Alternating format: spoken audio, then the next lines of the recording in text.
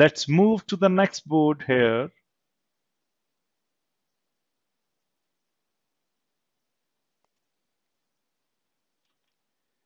Which is the BGP weight attribute. So first thing first, we are done with the next hop now.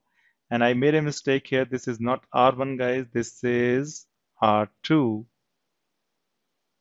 Okay. So what is happening here? We are interested in learning another attribute. And this is basically Cisco specific attribute. It means that if you're running BGP on Juniper, you are not going to see whatever we are going to learn here in this board. But that is okay.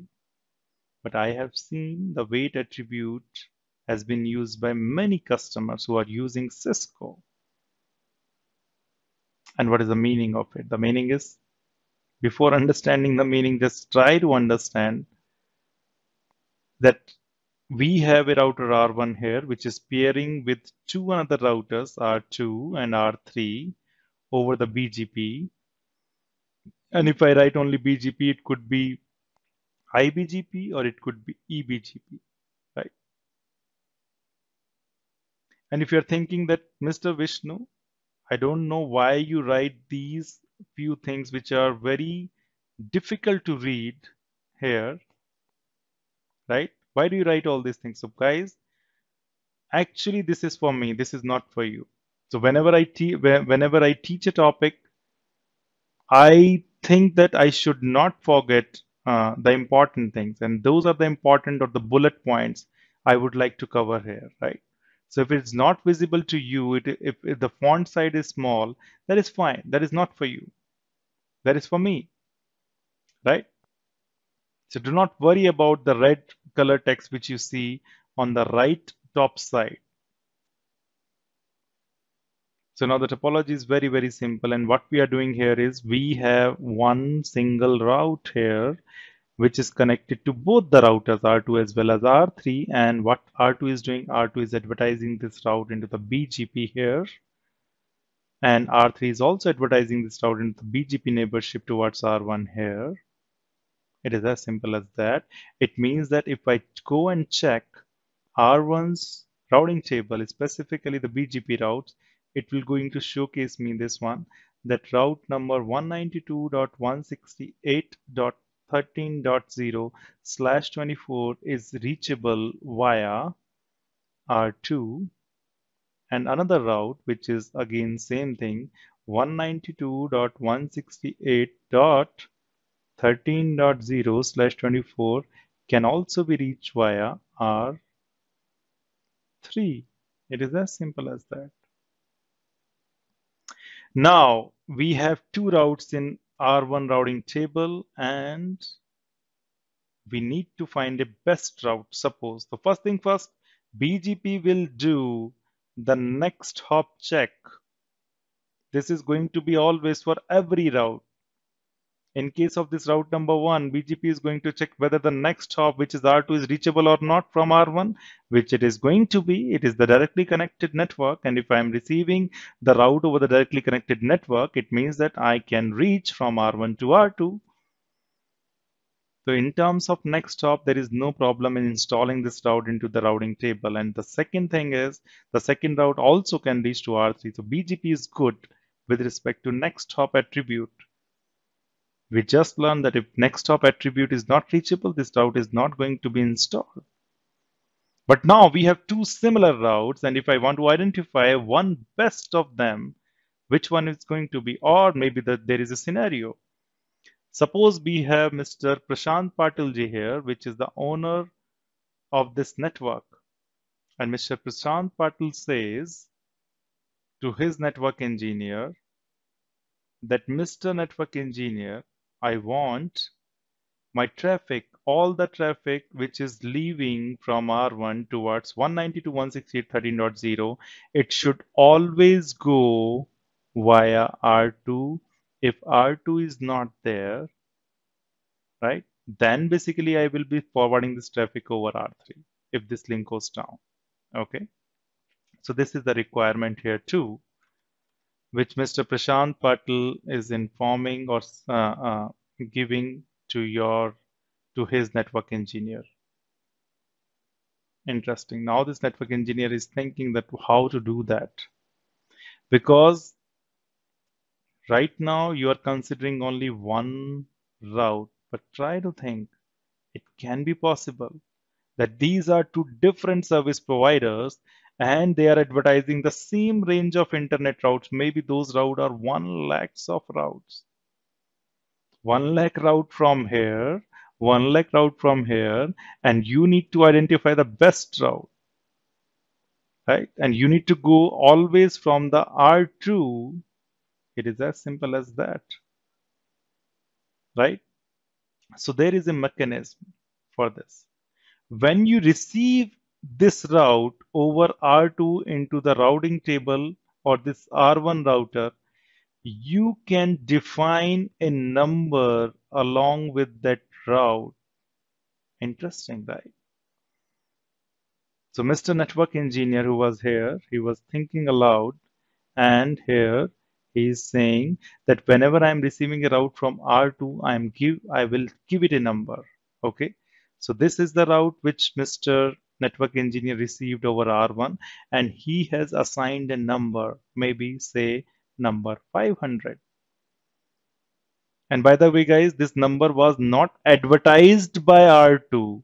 No, actually, this number, when you receive a route, and you can do how to do that, how to give this number, it's a totally different thing. It's a very, very easy command to do that.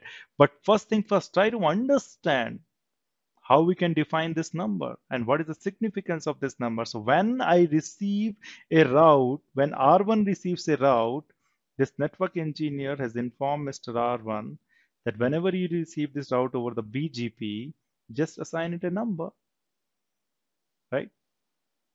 And by default, also BGP defines a number. For example, it is running a route from R3, then R1 BGP process, it is going to assign this number, right, to this route also. And by default, this number is 0, right?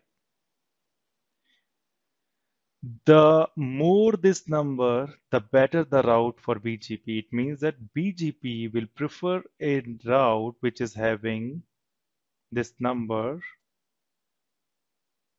which is having this number. I mean, if you compare both of them, first route is having number 500, the second route is having 0 number. Which one is larger? The larger is 500, right? And then this number, the higher, the better. BGP prefer the route with this number which is higher as compared to the other one.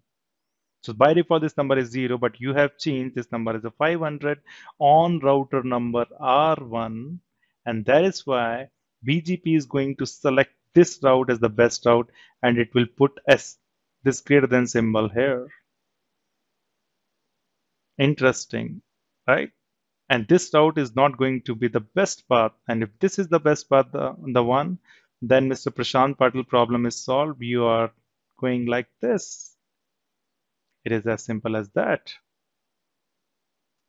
But if sometime this link goes down, then of course you are not going to receive this route.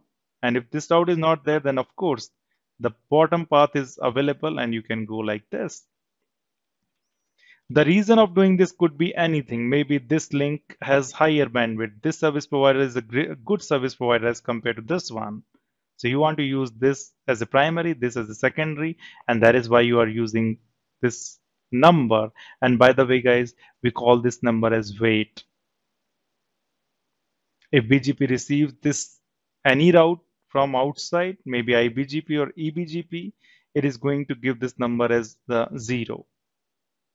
By default, if you do not do that, both of these numbers are going to be 0, and you cannot identify or select the best path on the basis of this number because both of them are 0. But if you want to, then you can define this number when you receive the route. It is as simple as that. So first thing first, BGP is going to check the next hop. If next hop is there, then it's fine. It is going to install these routes. The second thing, if it finds that two routes are similar, the same, it is going to check the weight, and if it finds the weight a little bit higher as compared to other route, it is going to select that route as the best route, because here we have the number 500. Why number 500? It could be any number greater than 0. But maybe I love 500, or maybe this network engineer love 500, and that is why it is giving it the 500 number. It is as simple as that. The important thing to note here is, guys, that this weight attribute, whatever we have just defined, is local to this R1. And what is the meaning? The meaning is, when you receive the route, you have the full liberty to configure the weight attribute on this specific network, right? And interestingly, suppose this R1 is connected to another router, maybe R10, and it is advertising this route, the best route, which you have, 192.168.13.0. Believe me, this weight attribute is not going to be updated in the update message. Means the weight attribute is actually local onto this router. If I say that, can I send this to another router? No. BGP cannot take this attribute to other routers. And this is the property of this one. So this is very, very specific to a particular router. This is a specific Cisco attribute. You do not find this attribute in other implementation like Juniper, maybe Arista, or any other vendor. It is as simple as that. Okay. But what about if I am on the R1 and I am having this loopback interface 1.1.1.1.0, and if I advertise this route into BGP, what is the weight of this guy? So by default, the range for the weight is from 0 to 65, 535. The higher the better, right? And for such routes which are locally originated into the BGP on this router, BGP assign the weight as 32,768, which is the number exactly in middle between 0 and 65535. As simple as that, right? So if a route is locally originated on my router, we have to assign it a weight number. Then the weight number is 32,768.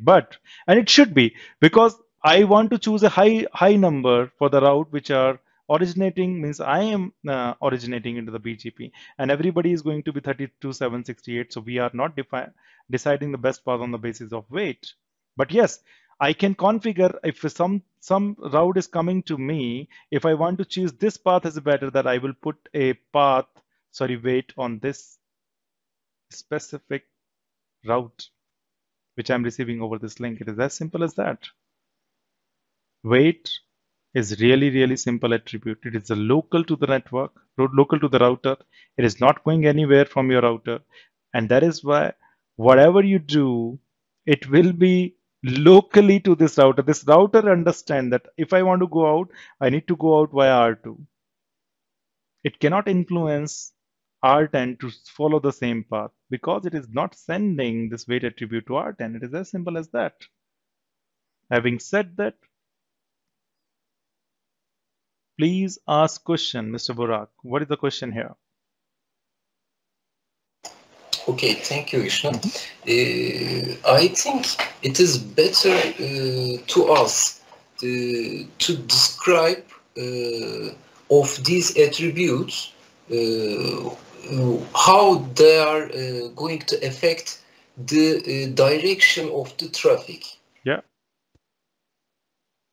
Yeah, so basically, if you see here, whatever the route I am getting, and that is why I again and again draw, okay? If you are receiving a route, the traffic direction which you are affecting is this direction, right? So you can understand what weight is affecting. When you get a route, you assign a weight to it, right? And basically that is why it is affecting the traffic which is going out from you, only you, right? And I will be definitely define this traffic path in other attributes also. So the problem with Yes, it will be better. the problem here is that basically R1 is actually